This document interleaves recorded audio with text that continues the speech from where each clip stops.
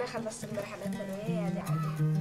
يعني شباب اليمن ما فيش يعني إنهم يلاقوا فرصة عمل، يعني شوف العمل بالواسطة عند بعض الناس. شوف اليمنيين ما فيش يعني عندهم عمل، يعني يجيبوا عمل لأي واحد، يعني ضروري اللي معه واسطة يدخل يشتغل طوال.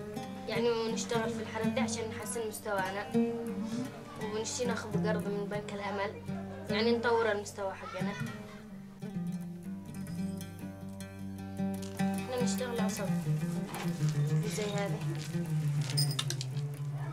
لا أنا نظرتي إن المرأة تطور نفسها يعني ويكون لها اسم في المجتمع، يعني عن طريق نشاطها.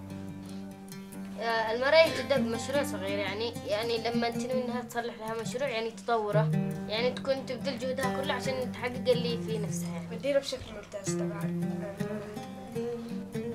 حياتنا كانت قبل القرض يعني صعبة، بس بعد ما أخذنا القرض يعني واشتغلنا في العصر تحسنت، يعني دحين متوسطة. إنه ينمي المشاريع الصغيرة ويساعد المرأة على إنها يعني تكون لها اسم في المجتمع. اسم كيان صعبة، لأن طبعا الواحد ما يشتغل إلا يربح، وطبعا عنا رد المبلغ من الأرباح.